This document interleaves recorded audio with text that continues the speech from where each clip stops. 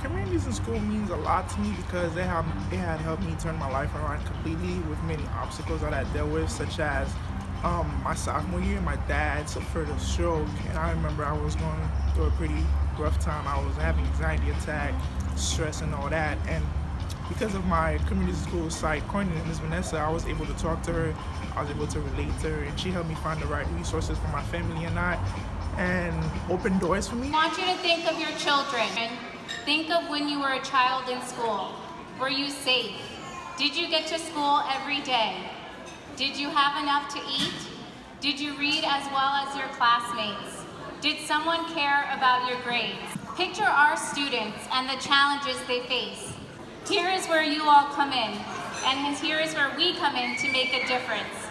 We surround our students with a community of support, a big, loving community of support. We are there for them every hour of every school's day.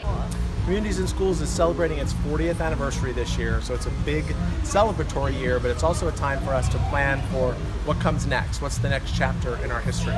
Today we serve 1.5 million children spread across 25 states and the District of Columbia. We do great things for the kids here. It's an important organization, keeps kids in schools till they graduate, and our success rate is so fabulous. That's why I stayed involved all these years. Communities in Schools' mission is to keep kids in school with whatever it takes. For some kids, it's mentoring, tutoring. For others, it's keeping them off the streets into a productive program with music or dance. For some kids, it's getting meals that they may not get at home. I've been with CIS now for 4 years. It's a really important program for me.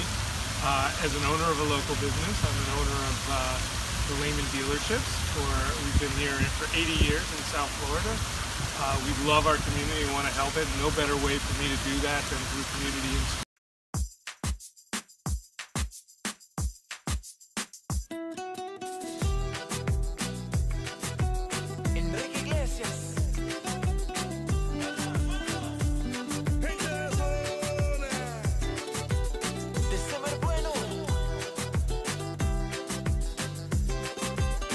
We serve 1.5 million kids. Here's the not so good news. 14.5 million children in this country live in poverty. So we have 13 million more kids to go. We're changing lives one kid at a time, but all that adds up to a brighter future for all of us.